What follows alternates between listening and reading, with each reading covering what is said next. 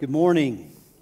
If you take a copy of God's Word and open it to the book of Micah, if you're wondering where that is, it's in the Old Testament, so find the New Testament, Matthew, Mark, Luke, and John, and then go left. There's a couple of small books at the end. You could find Jonah, Micah, Nahum. If you get in that area, you're in a good spot. If you can't find it, look at your neighbor's Bible. If they can't find it, it's okay. Worst case scenario, you probably won't ever win any Bible trivia stuff, but you're okay. All right. So just try to find it if you can. You might get there at the end of the sermon, but it's a really small book found at the end of the Old Testament.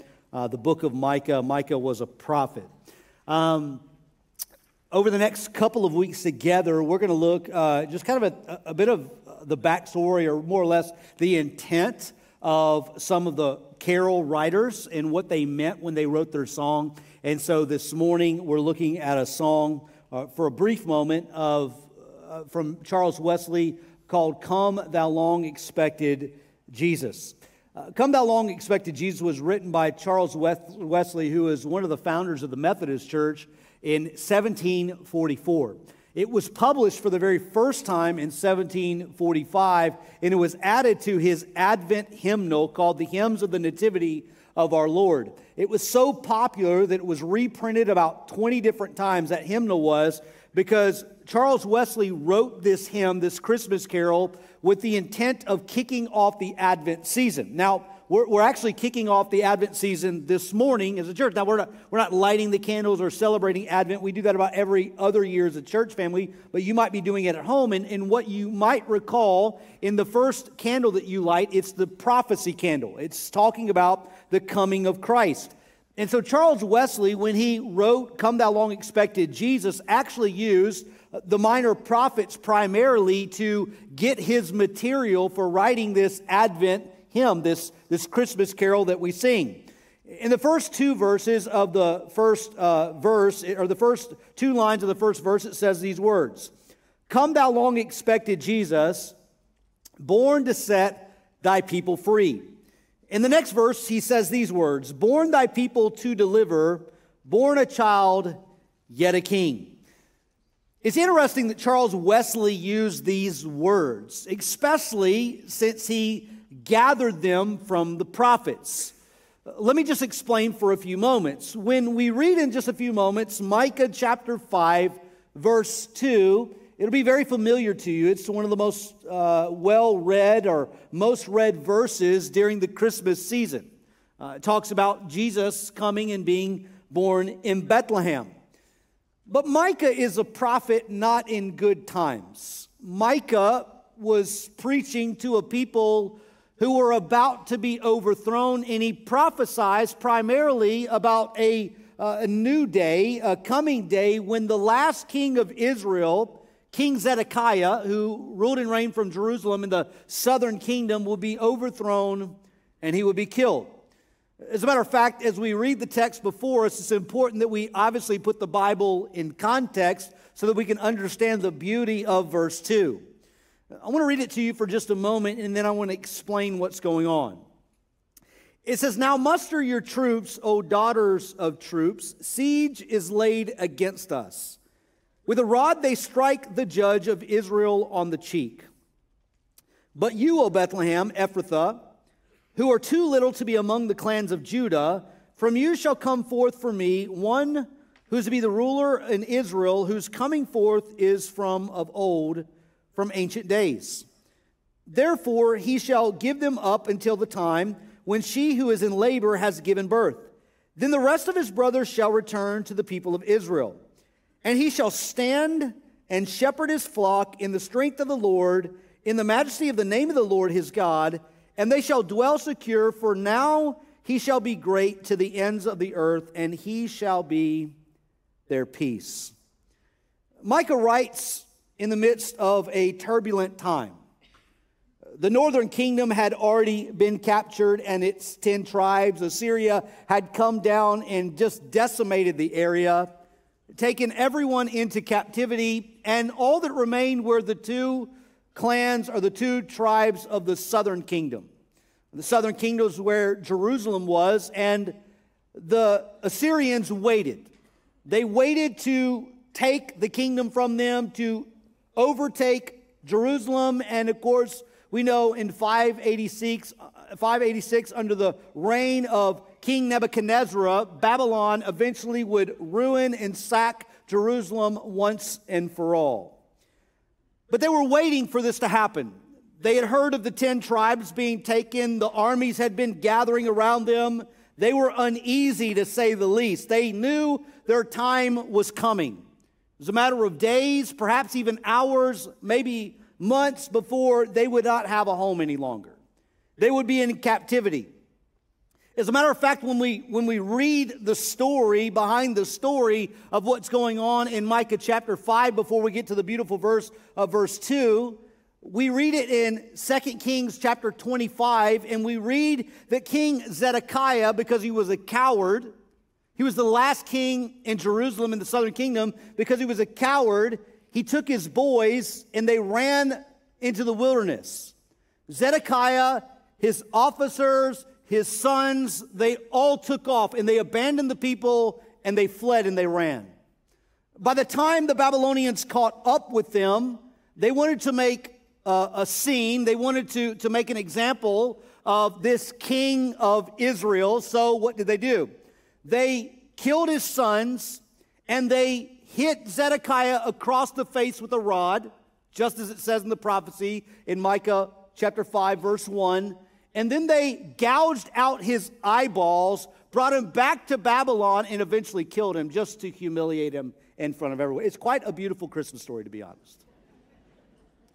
But the story doesn't really end there, because while that seems to be the end, it really begins just as tragic, but Micah tells us about a hope. It begins just as tragic because the very first king, while Zedekiah was the last, and it ends humiliating for him, the very first king ends the same way. The very first king's head was cut off, his boys were all killed, and then his body was spread out and nailed to Bethshan, the hands of the Philistines. The first king and the last king of the people were humiliated. The pagan rulers had said and pronounced, "We're in charge, we're God, not you." So how is it that Micah can show up in the midst of this hostility, in the midst of chaos, and pronounce a message of hope? I'm glad you asked that this morning. Because the reality is, it's very practical for us this morning. Many of you in this room, your life is really a glorified dumpster fire, just to be honest, right?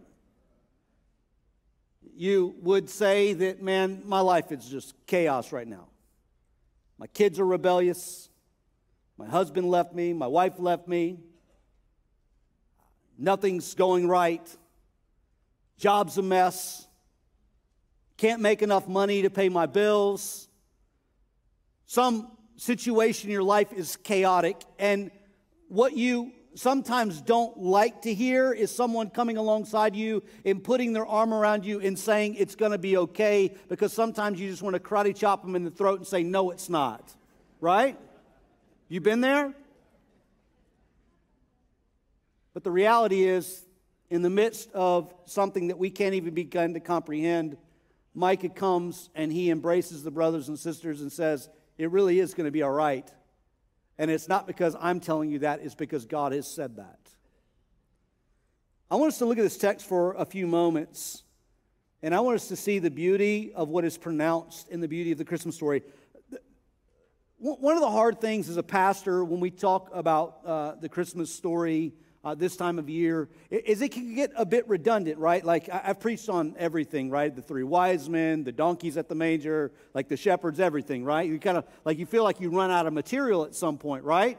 And so it can get a bit redundant. It can feel a bit redundant to you, like you know the story. And so sometimes we miss the actual beauty of what happens in that moment of the incarnation.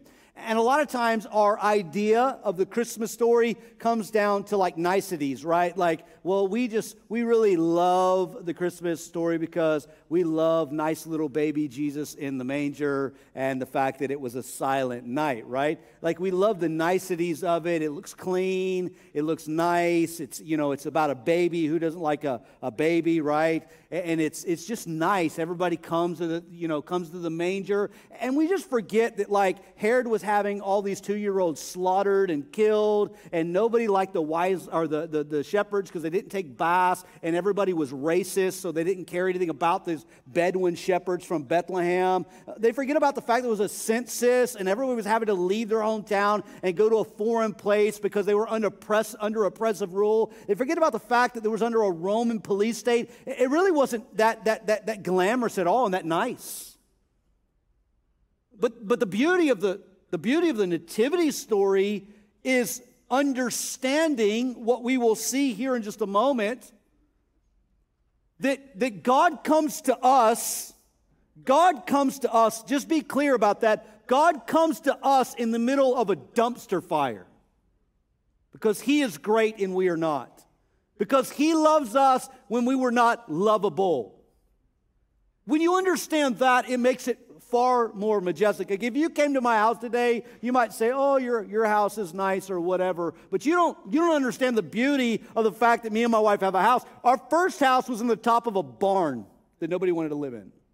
I made $125 a week. And so me and my wife look at that 22 years later and we say, "You don't understand the beauty of the fact that we have a house that's not in the top of the barn and I have a job," right? You can identify with that. Like people might say nice things about you, but they don't know what you've been through to get there, right?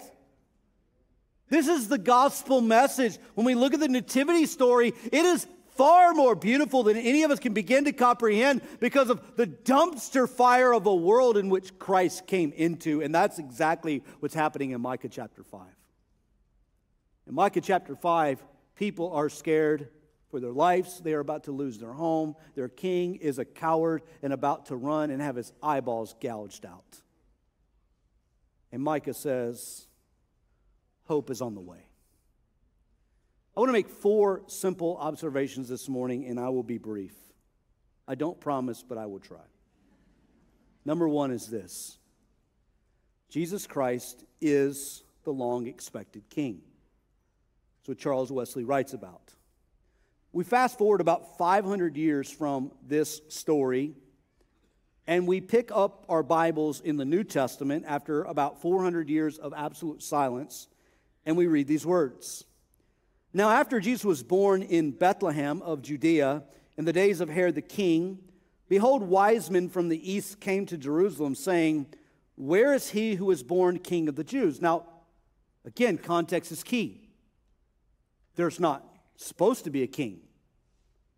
The last king, Zedekiah, is dead. There's not been a king. 400 years there's not been a king. I'm King Herod. You're telling me there's somebody else? So naturally, when they said, "For we saw the star and it rose, and we've come to worship him," Herod said, "Nuh-uh." And he was troubled, and all Jerusalem with him. And so he assembled all the smart people, the chief priests and the scribes, and he inquired them where the Christ was to be born. And they told him, as they opened up the scroll of Micah, "In Bethlehem of Judea.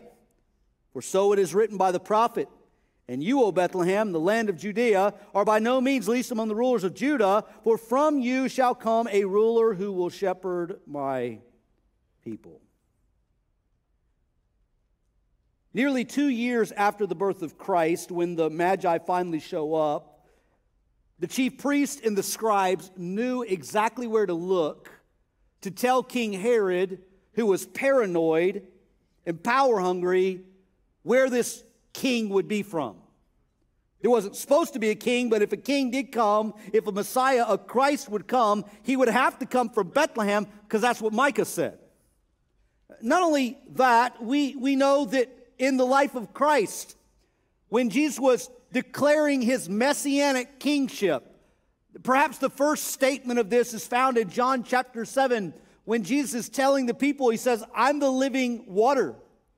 Like, if you want to live forever, you come to me. I'm the living water. So the people went to the side and they started talking to each other. And the Bible tells us in verse 42, the common folk started saying, has not the scripture said that Christ comes from the offspring of David and comes from Bethlehem, the village where David was? In other words, let me just put it this way. Both common people and religious people who knew a lot about their Old Testament Bible knew that Messiah would be the coming king and he would come out of Bethlehem.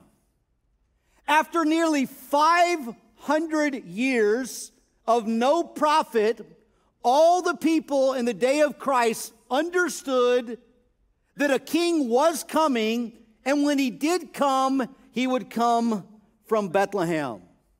So here Jesus is pronouncing his kingship, pronouncing his messiahship. Everybody's confused because they want him to just take everything over, right? Because that's what an earthly king does, but then he goes to a cross. But yet we know, as Charles Wesley explains to us in that beautiful carol, that Jesus Christ is the true and better king. He's the one that the people were promised. He is the hope yet to come. But a second observation of the text is just as simple. Jesus is the great king born, but listen to this, he was born in a not so great place. For one simple reason, so that God alone would get the glory. Jesus Christ is the true and better king, and he's born in a not so great place so that God alone gets the glory. Listen to what it says in verse 2. But you, O Bethlehem, Ephrathah, if you're wanting the word Ephrathah, it's the first name of Bethlehem. It's given to us in Genesis 35, the first mention of Bethlehem, when Jacob buries his beloved wife Rachel there. But you, Bethlehem Ephrathah, who are too little to be among the clans of Judah, in other words, you're so small you're not even worth mentioning. You're not worthy. From you shall come for me one who shall be the ruler of Israel, whose coming forth is from of old, from ancient of days, from the eternal God. It's an interesting statement when you understand it in context. The people are on the verge of defeat. They don't even have enough people to muster troops and to fight back, to be honest. Their king's a coward. He'll run, have his eyes gouged out, eventually be killed. They have no hope whatsoever unless some sort of messianic superhero rises up. And where would this messianic superhero rise up from? Well, certainly he would rise up from the big city of Jerusalem, right? Jerusalem was a place where all the nobles lived, where all the military leaders with the authority lived. It was where everyone who was anyone lived, right? We still act like this today, right? 2,000 years later. All the important people lived there. But then Micah says, but it's not going to be from where the important people are. It's going to be from the little town down the road that you guys don't like very much because a bunch of Bedouin shepherds live there and you're all a bunch of racists and they smell really bad. You see, Bethlehem was the equivalent distance of essentially downtown Lakeland to Bartow. It's about half a day's walk or a couple of minutes in a car. They just didn't have cars back then. It's just right down the road. If you've ever been to Jerusalem, you know that it only takes just a few minutes to get to Bethlehem. It was a place where all the poverty-stricken people with no resources who shepherded, sheep, that's where they lived. So Micah shows up and says, well, guess what? Your new leader is not going to rise from the ranks of human authority or noble class. He's going to come from that stinky little town down the road that nobody wants to talk about. Well, why is this? Well, it's because God alone will get the glory for what's about to happen. God seems to always do this, doesn't he? He seems to always choose the lowly so that we can't boast in our own merits, but only boast in his mercy and grace. The Apostle Paul understood this in 1 Corinthians 1:27-31. He says, but God chose what is foolish in the world to shame the wise. God chose what is weak in the world to shame the strong. God chose what is low and despised in the world, even things that are not, to bring nothing things that are, so that no human being might boast in the presence of God. And because of him, you are in Christ, who became to us the wisdom of God, righteousness, sanctification, redemption, so that, as it is written, let the one who boasts what? Boast in who? The Lord. This is the story of Scripture. That God is going to satisfy his promises, that God will have a people for himself, but he alone will get the glory. John Piper writes it this way: God shows us a stable so that no innkeeper could boast and say, he chose the comfort of my inn. God chose a manger so that no woodworker could boast and say, he chose the craftsmanship of my bed. He chose Bethlehem so that no one could boast and say, the greatness of our city brought forth the divine. God always chooses the lowly. He comes to you and me when we are unlovable. And he comes to us because he loves us, and he is glorious, and he is gracious, and he is merciful. And when we receive him in believing faith, we can never boast in our own merit, because it's only by the grace of God that he saves us. Jesus does not come because we are great. He comes because he is great. This is the point of him being born in Bethlehem. It signifies that God will fulfill his glorious purpose in the most unusual ways, so that no one gets glory but him. Therefore, it should not surprise us that when the angels show up in Luke chapter 2, what do they pronounce? Glory to who? God in the highest. Not you, not me, not the shepherds, not Mary, not Joseph. God gets the glory. We get the joy, but God always gets the glory. It's not shocking, though, is it? This story's been told time and time again. By the time we get to Luke chapter 2, it should sound a bit familiar to us, because, again, the Bible is one big story with the hero, Jesus Christ. We look in the Old Testament, and the Old Testament is the prediction of Christ. The Gospels reveal Christ. The Acts preach Christ. The epistles explain Christ. And the Revelation expects Christ. And by the time we get to the New Testament, in Luke chapter 2, we're already familiar with the story of Christ, because it's been told to us time and time again. For instance, a story that would have come to mind when they thought of Bethlehem would have been about their great shepherd king, King David. The most famous event in his life that you and I might recall from being a little child, maybe the first Old Testament story you ever learned, was about David killing Goliath. And the point of the story is not, if David killed Goliath, you can kill your giant too. That's stupid. If you ever go to fight a 9-foot-tall guy, let me know. I want to videotape and put it on YouTube. You understand? It's not going to work out. The point of the story is Jesus Christ. Notice what happens in the story. It's telling us about the coming Christ. David is the runt of the litter. He's not to be king. He's part of a bigger family, and he's not the firstborn. He's the runt. And no one from the military under King Saul, the first king, had the guts to deal with Goliath. I'm not doing it. You're not doing it. Nobody would deal with it, but David was getting a little ticked off because he kept defying the armies of God. He said, I'm going to deal with this brother.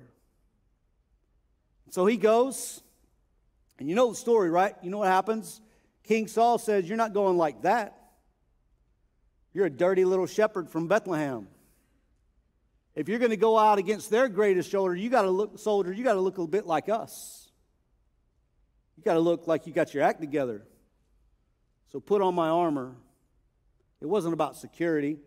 Saul knew he was going to die. It was about looking the part. And David said, no, I'm good.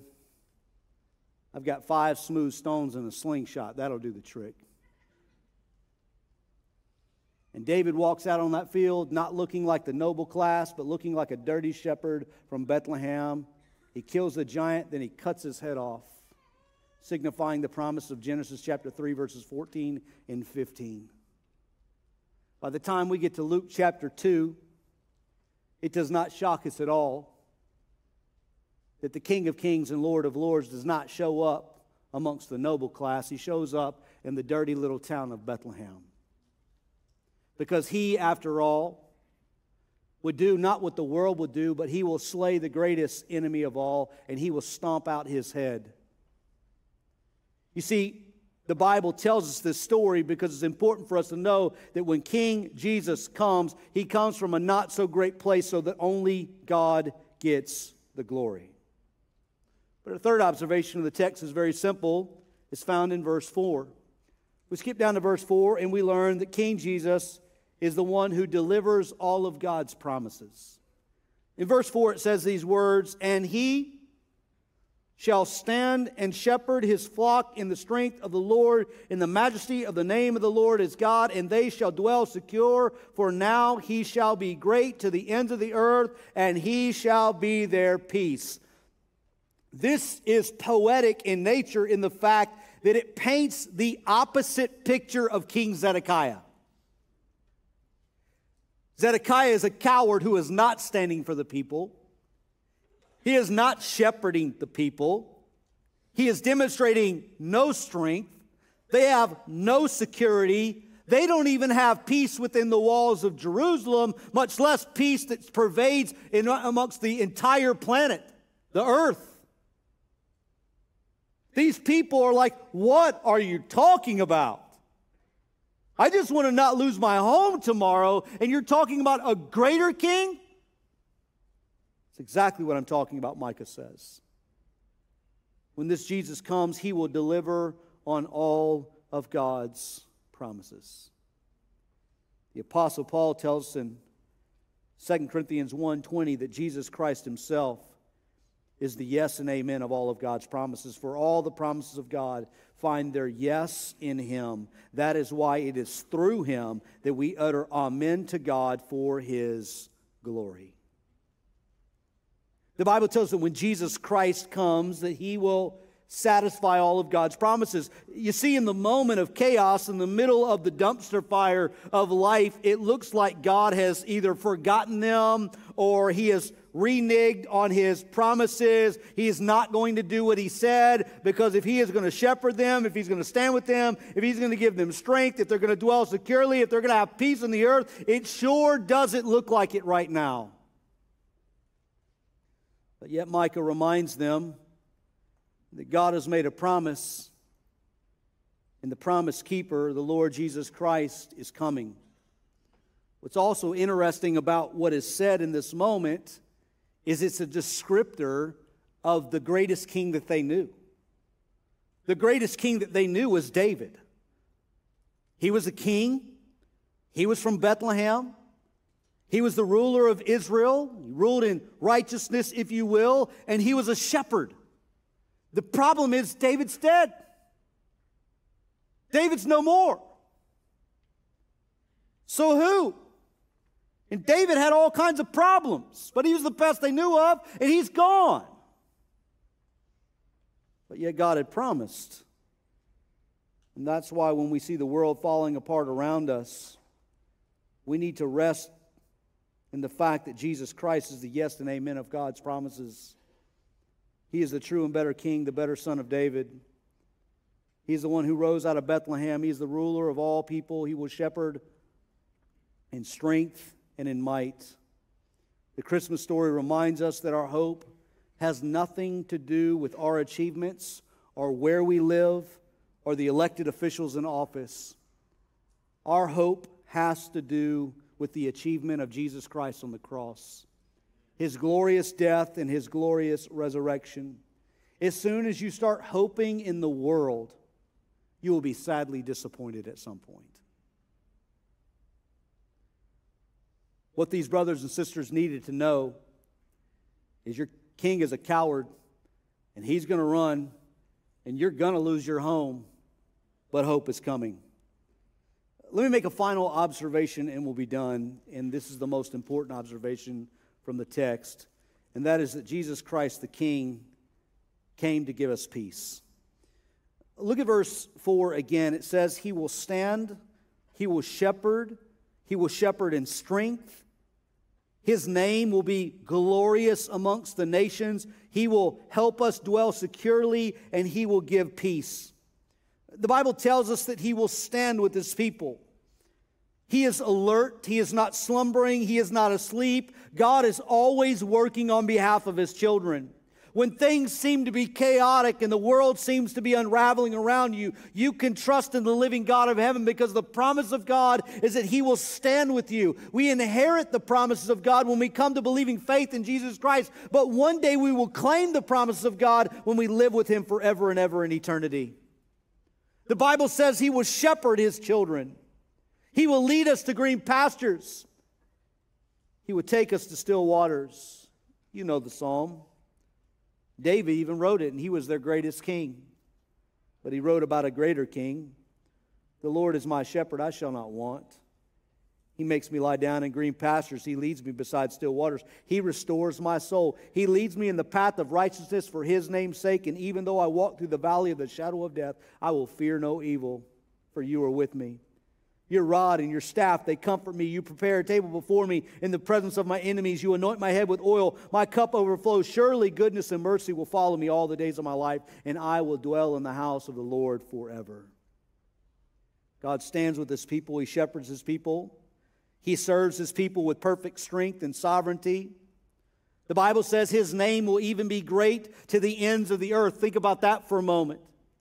The people just wanted a king who would be great in their own city for their own security. But the Bible says that the true and better king, when He comes, His greatness will pervade throughout the entire planet. His glorious name will be known throughout the entire earth. Our security and hope is not bound by boundaries or fences. His glory fills the earth, the Bible says. But lastly and most importantly, the Bible says that when He comes, He will bring peace. Jesus Christ comes and brings peace right now between us and God. Through His blood atonement on the cross, we can have peace with God by coming to Him and believing faith. But the Bible also pronounces a greater peace that's coming, and it's made available through the blood atonement of Jesus Christ. And that's a peace when His new kingdom and His new earth are remade. On that day, we will be perfectly secure, no fear of sin or any of its threats. But we will live in the perfect peace of God, all made available because Jesus Christ came to us. Now think about it for just a moment in its context. King Zedekiah was the last king of Judah, destroyed in 586. It had been 500 years. There's no king, no hope. By the time we get to Luke chapter 2 in the nativity story, all the shepherds knew was everybody hated them. They smelled really bad. They weren't worthy to go into anybody's presence. And they lived in a Roman police state. They were completely oppressed and afflicted, but they recalled the promise that was made 500 years earlier.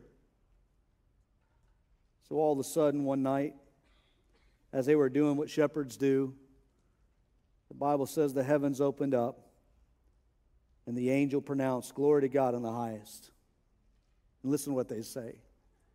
On earth, peace among those with whom He's pleased. You know what they did when they heard that? They said, heck yeah. And they ran straight down to the major scene and they began to worship King Jesus. You know what they did after they worshiped King Jesus? They couldn't get enough of it, so they were running around town telling everybody that hated them that peace had finally come. When you meet the King of Peace, you won't be able to keep your mouth shut about it. In the middle of your dumpster fire life that seems like it's unraveling and there's no hope, when you meet the King of Peace, you won't be able to keep your mouth shut about it. Now, the shepherds had to go back and be shepherds. Their earthly life didn't get any better. But inside, everything changed because the King of Peace had arrived. Brothers and sisters, what we worship at Christmas is this. We worship the King of Peace because He has come to give us peace now, and one day we will enjoy His peace forever. That's why Charles Wesley wrote the hymn, "Come, thou long-expected King Jesus." Why? Because he longed for the day when King Jesus would split the eastern sky and bring peace forever and ever and ever. For 2,000 years, the church has been waiting for the expected Christ, King Jesus, the King of peace, to come back and rule on His throne. When you come to Jesus Christ today, He'll give you peace right now. It won't make your life probably better tomorrow. You still have that sorry boss you got to deal with. Your kids will probably still be a mess. But everything in here will change. Because your hope isn't in all that. It's in the King of Peace who came because He loved you so much. And the Bible says that no one is too far gone for the grace of God. As a matter of fact, the bigger of a mess you find yourself in, the more glory God's going to get out of it. He loves to make trophies of grace anywhere He can find them. All you have to do is call on the name of the Lord, and He'll save you. Let's worship the King of Peace today, because He's come to us, and He's coming again. God, we love You and we thank You that in the midst of the mess of our lives, You came to us to offer us salvation.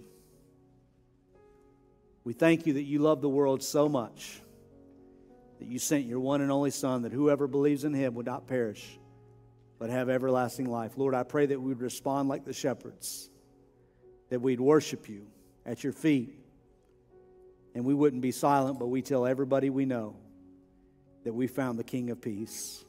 In Jesus' name we pray. Amen. Would you stand as we sing the song together?